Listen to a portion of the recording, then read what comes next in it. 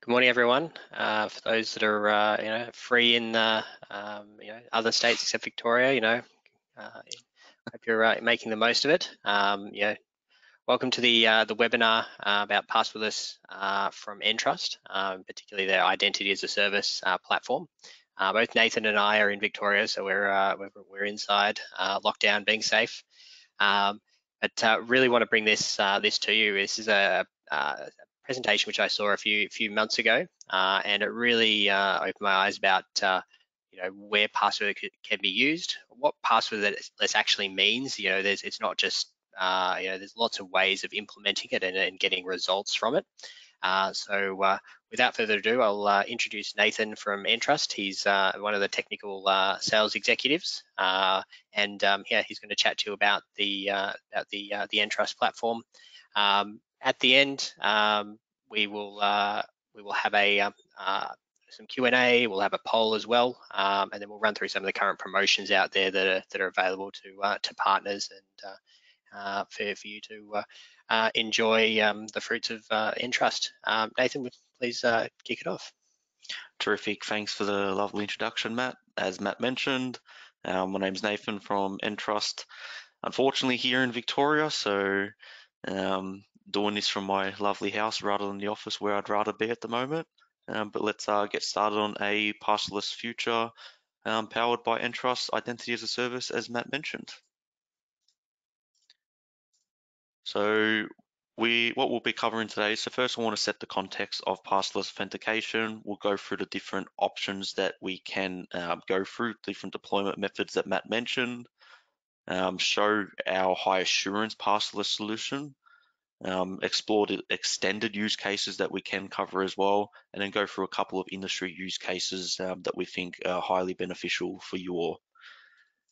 So setting the context, 2020, as we all know now, 2021, it's been a turning point with COVID-19, not only changing our lives, but also, accelerating that digital transformation, sometimes up to 5 years, as a report by Twilio last year. So cloud services, they got a massive shot in the arm with the world going digital last year, be it with communications, file sharing, or even performing transactions.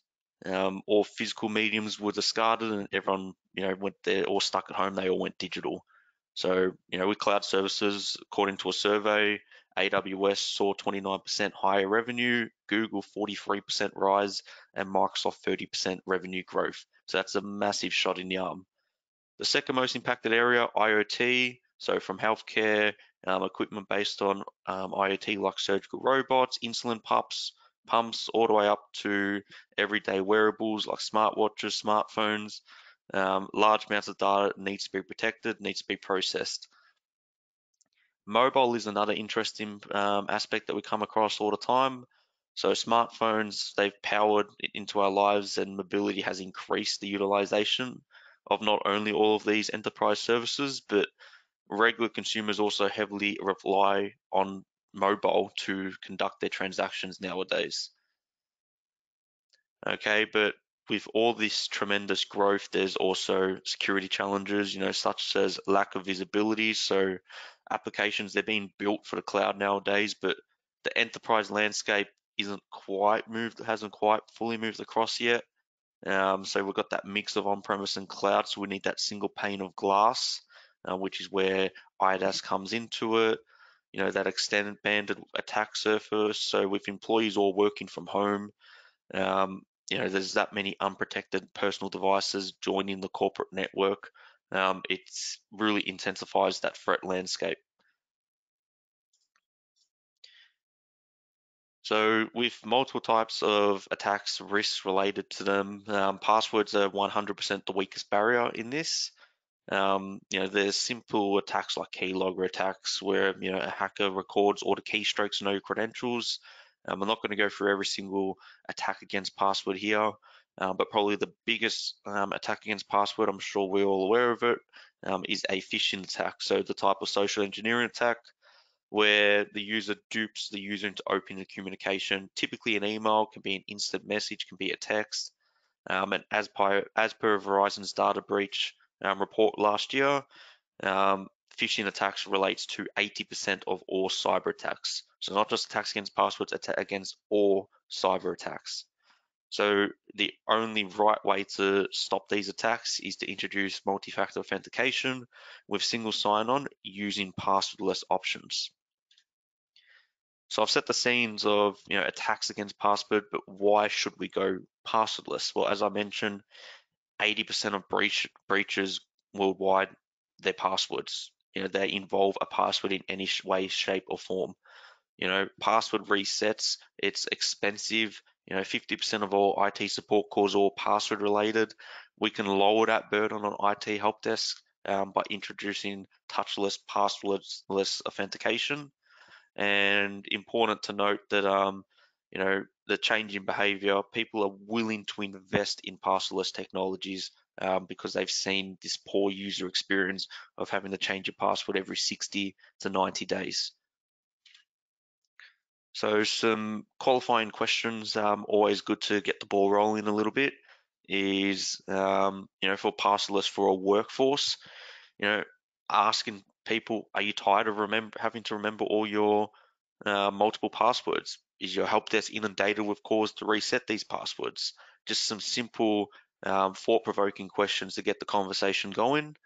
And for consumers, are your consumers still using passwords to log into your applications? Is there a burden on them? Is there cause to your help desk? How much do you invest in resetting passwords for your consumers? I know for many of our customers, especially on the banking side of things, they have expressed having to reset passwords as a massive burden on their IT support team.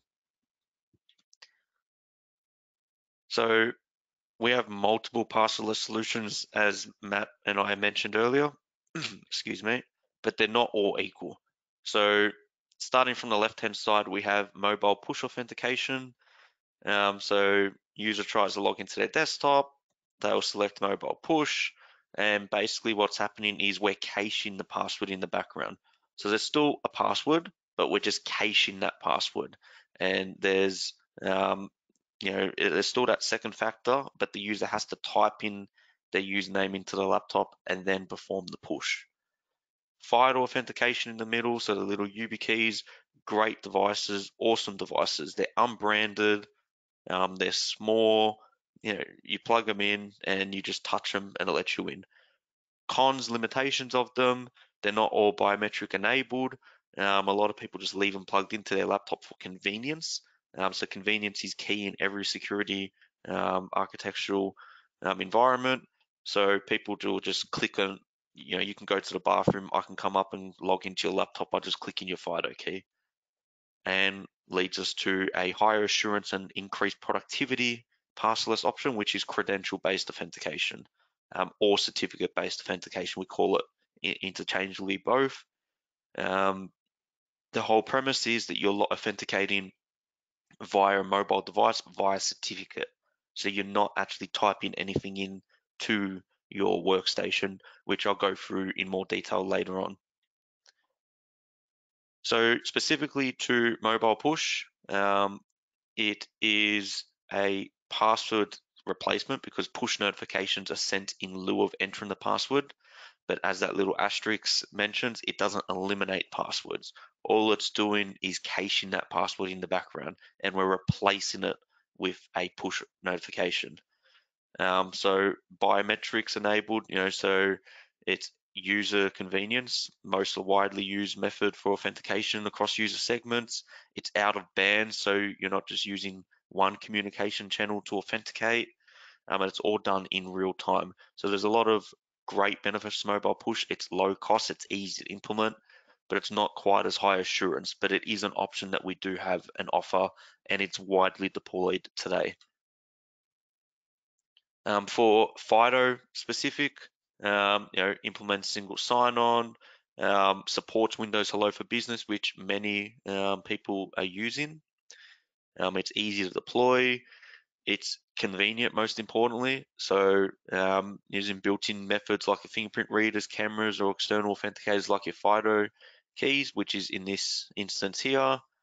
helps protect against phishing attacks, man-in-the-middle attacks, and so forth, and facilitates compliance standards, which is quite important. So the issues of it is because they're unbranded, you can't prove the possession of it, they're expensive, and to manage it, it's quite complex because you might need to reprogram them and so forth. Our certificate-based authentication or credential-based authentication, as I mentioned, they're interchangeable. It's higher assurance, so we're protecting not only the identity, but we're also performing the device authentication based upon public key infrastructure. So based upon a trusted security authority stored on your enterprise. The cost benefit, it's, if you're using it with an existing PKI, if you're using our PKI as a service bundle, the costs really aren't that high, and you're getting the PKI and an authentication solution as well. So very high level table comparing two of the very predominant authentication methods for passwordless, which are the certificate credential based authentication versus FIDO. Key things to take away, so biometric unlock, very few FIDO keys are available that actually do the biometric unlock. It's not mobile centric, so it's all key based, and it's not a smart card. So these standards can be applied to mobile smart cards, which is what we do with the credential-based authentication, but it's important to know that it isn't as high assurance, and meaning it is not non-repudiation. So non-repudiation meaning it will stand up in a court of law. So Windows Hello for Business. There are some limitations to Windows Hello for Business. Namely, you can't extend the use cases into PKI use cases such as documented email sign-in, email and file encryption, and most importantly, for shared workstations, it only works on Windows 10 PCs, won't work on Mac OS. So if you've got a enterprise with multiple deployment, you can only protect the Windows machines there. So that 10% of Mac OS you can't protect. So how can we help Windows Hello for Business? Well, we can integrate with it. So we can bring in more security for Windows Hello for Business by adding that authentication, which can be used as a second factor.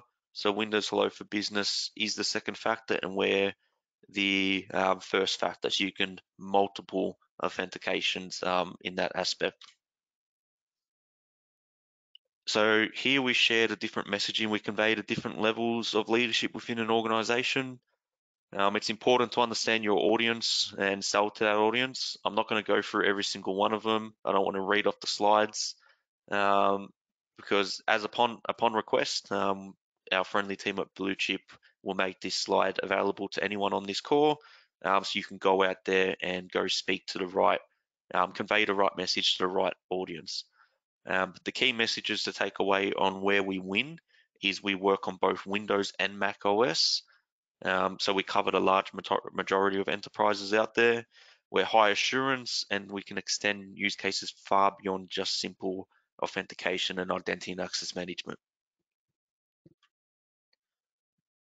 So this leads us to the high assurance passwordless access for workforce. So high assurance credentials, they're based on digital certificates issued on the device using certificate authority of choice. So as I mentioned, they're all managed by public key infrastructure. Our solution is completely CA agnostic, which means it can be used on any issuing authority, whether it is our out-of-box integration, which is Microsoft and Entrust. So out-of-box, we support Microsoft and of course our Entrust CA product set. However, if you don't have a Microsoft or Entrust CA, we'll still work with you. We might just have to leverage upon professional services or inbuilt professional services from your organization. So we use rich APIs to drive the credential issuance, which means that these APIs can be used to help integrate the security solution into your platforms, portals, applications. We have pre-built SDK for mobile, which is easy to use, and it's a low-code solution for deployment. We can also offer identity proofing for the verification of users at the start of this whole onboarding process. So that will first validate the identity of the user by performing checks on their government-issued IDs, like their mobile driver's license, their physical ID cards, and so forth. So they're scanned by the mobile, Face ID, a picture of the face is taken, face recognition, liveness detection test. It's all built into one electronic Know Your Consumer platform. So Entrust for credential-based authentication, passwordless solutions. We've been providing passwordless solutions for more than 7-8 years now. We're innovators in this high assurance passwordless solution. We can do a truly end-to-end solution on this segment. As explained earlier, high assurance essentially means the use of PKI for issuing digital certificates on user personal devices such as smartphones, can be BYOD or corporate issued. And the benefits of this solution is creating that whole trusted digital identity. It's highly scalable as it can be deployed on mobile. There's no passwords as they're eliminated from the authentication process. And the solution doesn't add cost or complexity to the existing environment. So we will work with multiple applications and integrate with your existing application base. You don't need to throw the baby out with the bathwater, as we like to say here. So I've spoken a lot about the benefits, but how exactly does it work?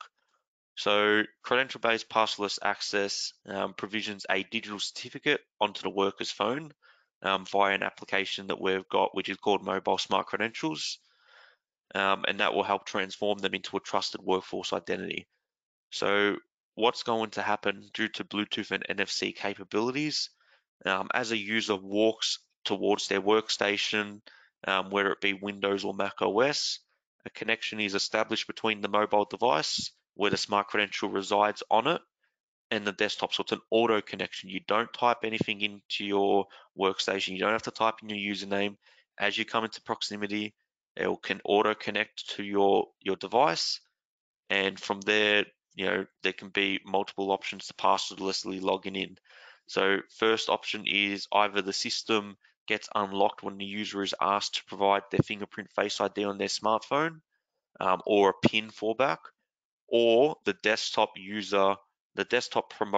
prompts the user to enter a PIN on the desktop. And because we have the identity as a service, we tie it in with that.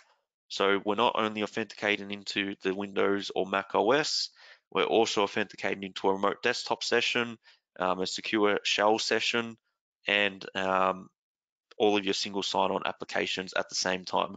So it's one authentication, and you're authenticating to everything. As you walk away from your workstation, it will lock or log out your workstation. So there's proximity-based login and log off. So we've got a marketing video which shows all of this. So let me just play this for a second, and hopefully you can this works and you can hear some audio. Okay. When your passwordless solution is this seamless, it makes everything else just as easy. Give your workforce a touchless login experience.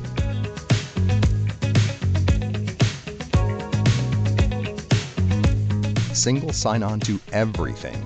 One device for all logins.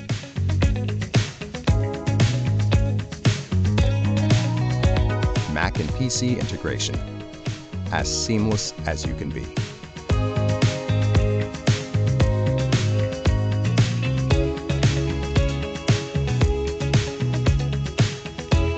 Passwordless for trusted workplace identities from Entrust.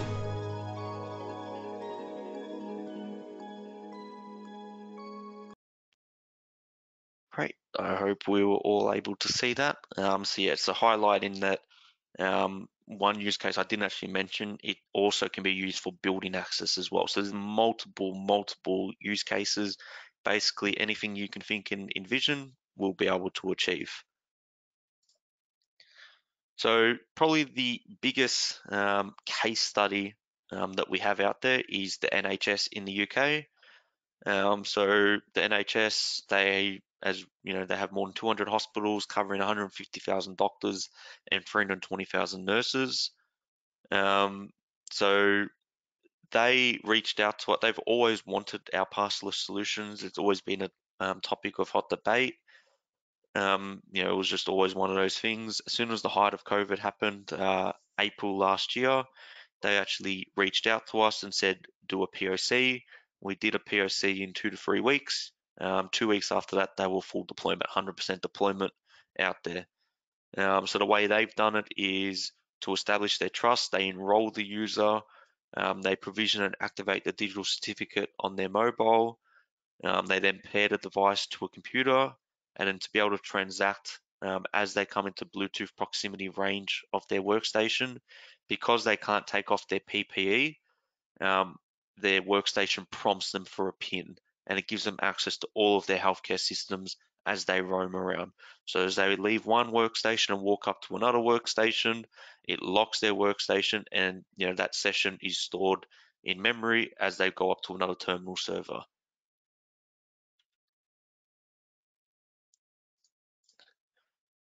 Now I'll just show you some of the extended passwordless use cases, which I've mentioned a lot. So all the PKI use cases, email sign-in and encryption. So smart credentials are mobile. They can be used to encrypt emails using a email certificate for sending it securely over the internet. This is the flow of how it works. So automatically, as you go to send an email, it will digitally sign and encrypt the plain text email data using asymmetric encryption public key. So no one can read this email in transit. It is non-repudiation.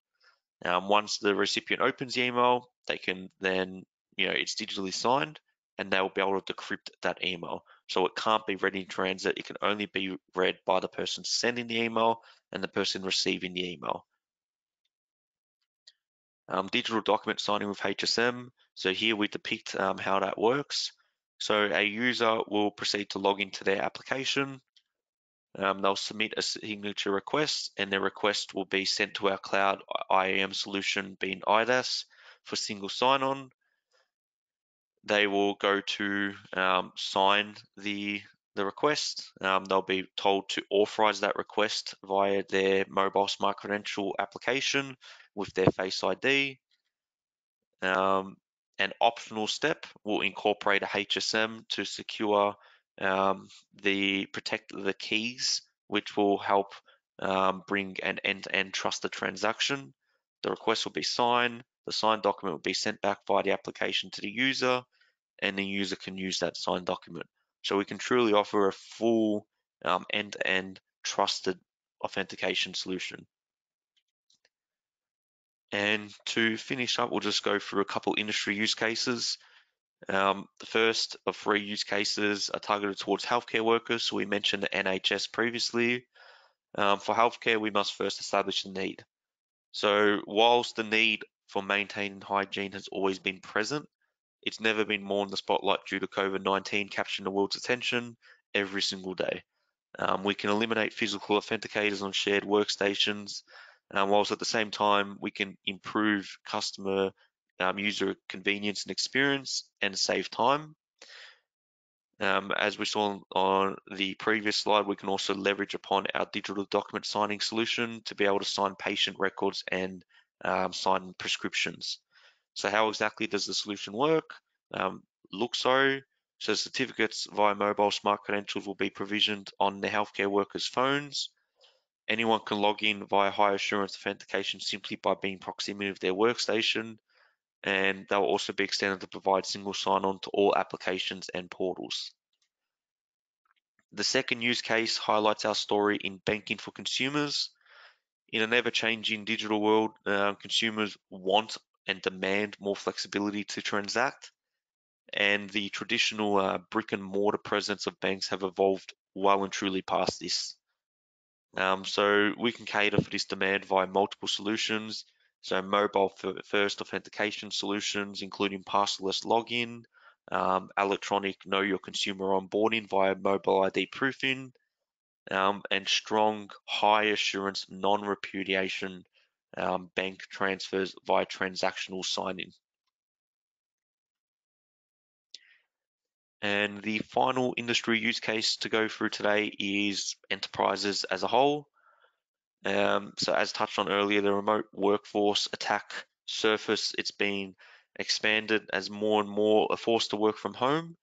So cyber criminals are actively targeting workforces due to this expanded attack surface that is now not only predominantly in office, but is also extended to remote workers.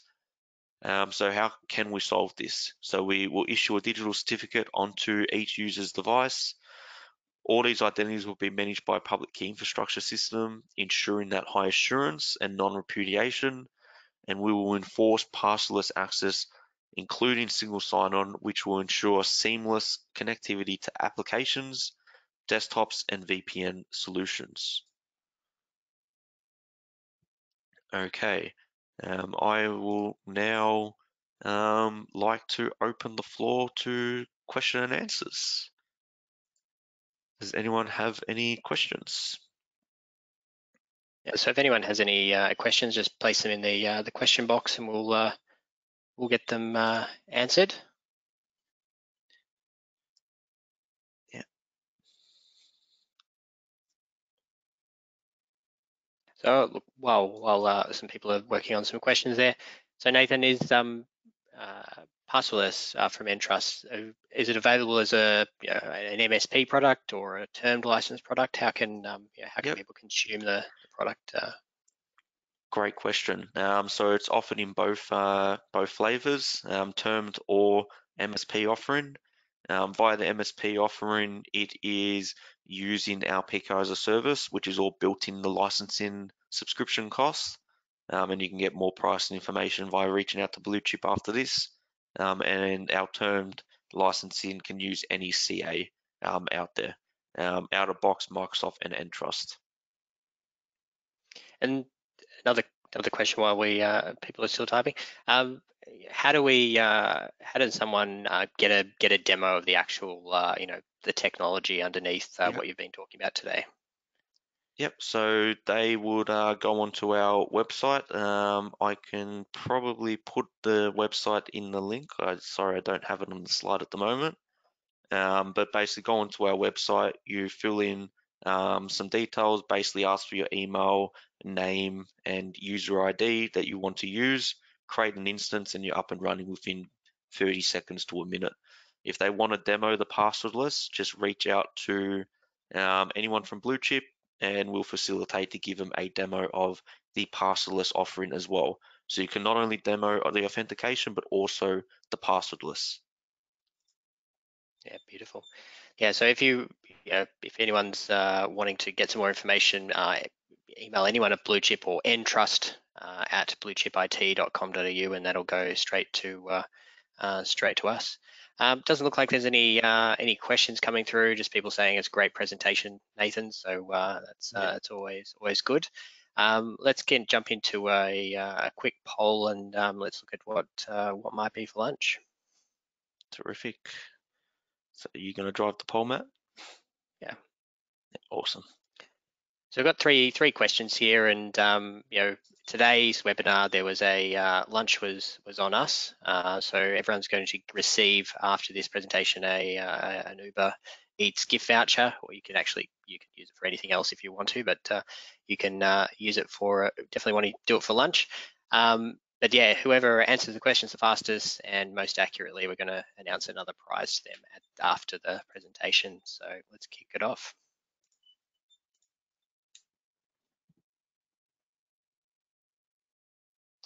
So the first question is, what are the three types of passwordless solutions offered by Entrust?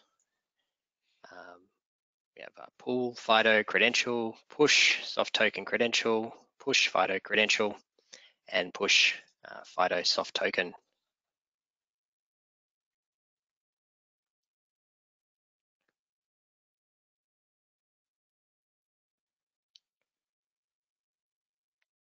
All right,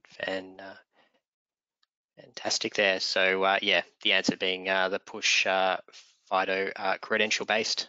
Everyone's been listening. All right, so the next question is another multiple choice. What is the passwordless solution offering the highest assurance and increased productivity?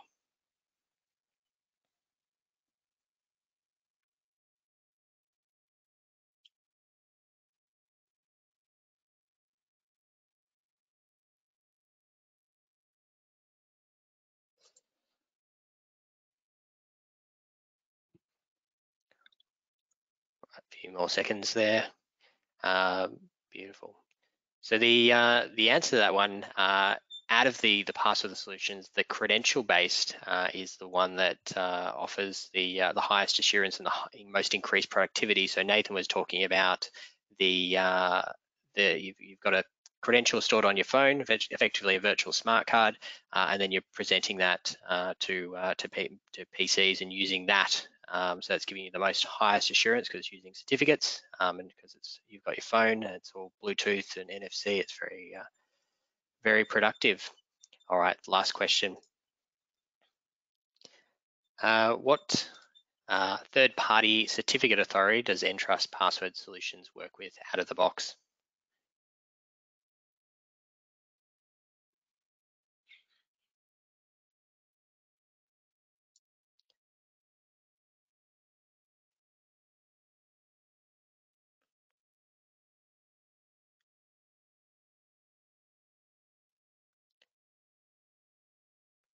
All right, beautiful.